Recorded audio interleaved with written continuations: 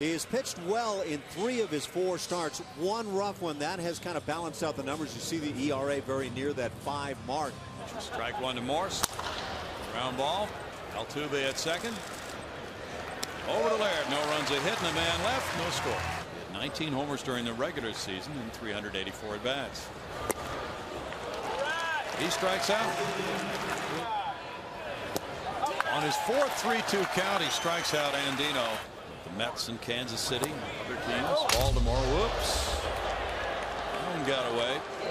Sounded to me like a microphone was rather nearby. Well, the bat went in one direction, Indy went in the other because he struck out. Not for the skipper. Jim Leland said no, he's the closer. That's a swing and a strikeout for Harrell. That's number 4. And now he starts to roll. That's a strikeout. That's number 5. Ground ball to Altuve. Quick toss. Cedeno. 4-6-3 double play. And part of the Wandy Rodriguez trade last July.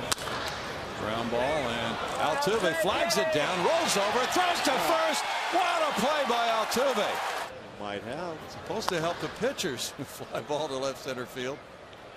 And Carter moves over to take it for a 1-2-3 7th inning. 10-1 Astros.